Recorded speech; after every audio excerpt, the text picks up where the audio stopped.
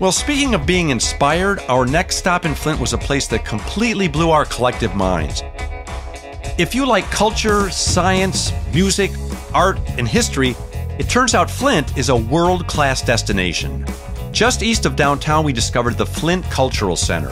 On one campus, Flint has everything you need to enrich your life and expand your horizons. Sarah Dunn is the marketing coordinator here, and she knew everything I needed to know what I didn't know, you know? When you go to tell people about the Flint Cultural Center, how do you even begin to describe this place?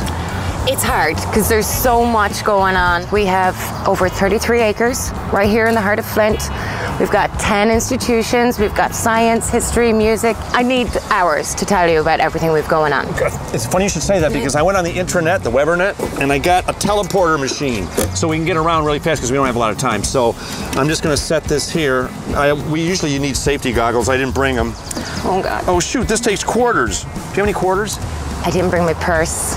Ew, you know, we can walk. Well, we'll just have to walk then. Come on. Darn it. Well, I guess there's nothing wrong with burning a little shoe leather, especially when it lands you at our first stop, the Flint Institute of Arts, a local treasure that's under way too many people's radar, including mine. I'm ashamed of myself because I had no idea that Flint had an Institute of Arts of this caliber.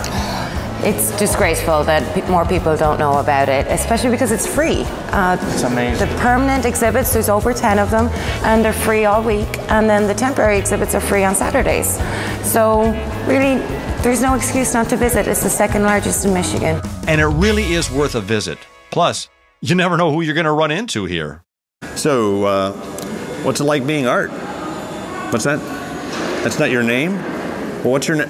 Oh, it's over here? Hold on. Your name is no one in particular? I'd be upset with the artist. You are? Well, you can't call him. You don't have arms. Sorry. Well, we walked and we walked and we walked.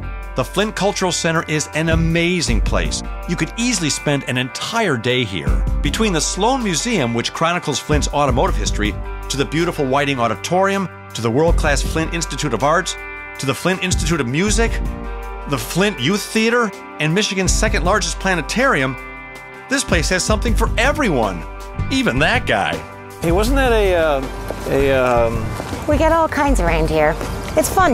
Yeah. I think I've said it about 462 times today that you are so lucky to have this in Flint. It's incredible. I know, I can't believe it. I wish I'd had this growing up. It's amazing to me to have everything at your fingertips. I always say when I hear that somebody is bored, they haven't been here, because you cannot be bored if you come to the Flint Cultural Center. And the same goes for this entire city. But don't just take our word for it. Come check out Flint for yourself. I guarantee you'll like what you see. Under the Radar Michigan is brought to you in part by the Michigan State Housing and Development Authority,